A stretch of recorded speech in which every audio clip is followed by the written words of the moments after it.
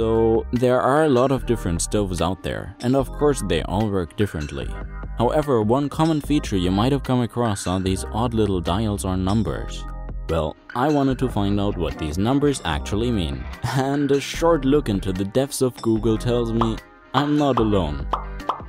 Sadly, I don't have expensive equipment or any fancy science stuff. All I have besides my stove is a pot, some water, and a thermometer. But that surely didn't stop me, so here's what I did.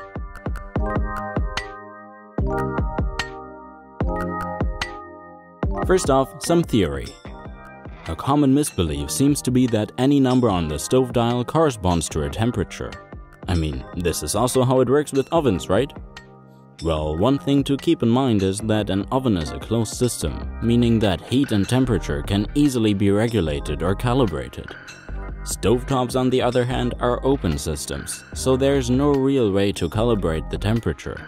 Plus, how hot your pan gets depends on the kind of material it is made of, its shape, thickness, if it's standing on the whole thing correctly, and so on. But even more importantly, the temperature changes depending on how long you keep it on there, since you're constantly putting energy into the system. So, if we want to really figure out what the heck these numbers amount to, we have to find a different quantity to guide us. And this quantity shall be power. Actually, this is what characterizes most electric devices, and it basically tells us how much energy or heat can be transferred in how much time. Now, this heat is what's really the interesting part here for us, but unfortunately, we might have to go back a little bit into high school physics for this one.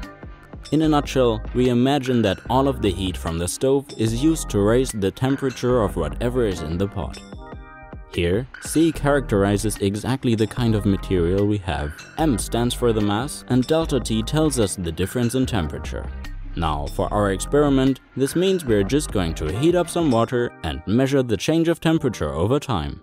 This way, we will be able to calculate the power of each individual stage of the stove. But unfortunately, there's one last thing I should mention.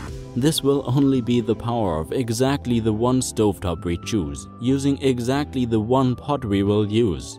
If you want to include the heat that is absorbed by your pot to figure out the raw power of your stovetop, you will have to determine the heat capacity of whatever vessel you are using.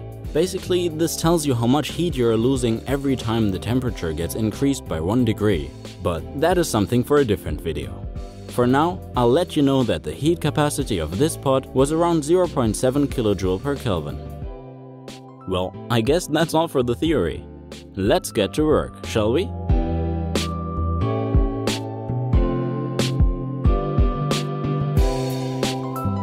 So I consistently try to use about half a liter of water throughout this experiment, and while it doesn't really matter too much, it should be enough to not boil early while also still being feasible to stir. Then I just put it on the stove, turned up the heat, and well, time to wait.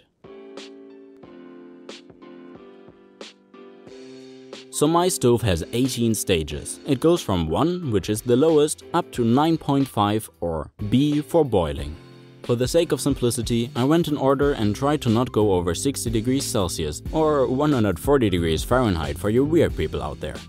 This was to minimize the risk of any particles starting to boil, because when that happens, the temperature stops rising and energy is put towards changing the aggregate state instead. This means you have an additional error in your already flawed measurements, and we would very much like to avoid that. Since we're talking about errors already, I should also mention that it's kind of important what you're doing in between measurements. Before you start a new run, you should make sure that the pot is cooled down and doesn't still heat up the water by itself. Additionally, you probably shouldn't use the first few seconds of your measurement, as the stove will need to boot up first until it reaches its real output power. Of course, even then, the water doesn't perfectly receive all the energy that's coming from the stove anyways. We just kind of have to accept the fact that some energy gets wasted, and the final power we calculate is probably going to be a bit lower than the real one. With that said, let's go and see the results.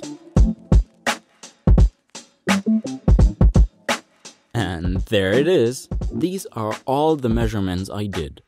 Since my cooking thermometer only displays its values with 1 digit after the decimal point, I only put in the numbers where the display changed from one value to the next. Here you can see those numbers in order of how much time had passed since the start. But this is way too much detail. We just want to know, on average, how fast temperature was rising for each one of the different stages, which means we want to find out the slope. So we just fit some lines through there and we end up with something already quite close to what we want. With this new info, we have found all the missing pieces of our puzzle and we can finally calculate the power. So yeah, that's it. Not very linear, is it? What's that? Why did I do this? Now, judging from what Wikipedia has to say, 2 kilowatts seem to be at least appropriate for the maximum power of this stove. Of course, these values can't be taken exactly like this in any way. There are way too many sources of error and assumptions going into this. But it does give us some qualitative insight in that this graph looks kind of exponential. If we take a closer look at the previous diagram again, we can see just what this means. For example, one surprising fact I found was that the last stage is as much more effective compared to 8.5 as 8.5 is more effective than the very first stage. But even with the lower stages, this exponential curve becomes apparent. When raising the temperature around, say, 20 Kelvin, you would need about 10 minutes for that on my stove if you were using the 4th stage. If, on the other hand, you were going to use the second one, it would already take 25 minutes. You might ask yourself now, why don't we always just use the last stage for cooking, since it would be the fastest? And the answer to that is quite easy. Cooking isn't as simple as just putting energy into your food. Chemical reactions play a huge part here, and they often take time. Just the denaturation of proteins or caramelization alone are important processes that secretly tend to come up in most recipes involving cooking. If you were to just blast the energy your sugar needs to caramelize into your pot at once, it would definitely burn. Additionally, some ways of cooking just need different methods than others. Low temperature cooking is considered to be an art on its own, and something that often results in an intensified flavor. For example, this is why pulled pork is so popular in barbecue. So, when following a recipe, don't try to outsmart the system when it calls for a low or medium heat. And that's all for now. If you've made it until the end of this video, I cannot thank you enough.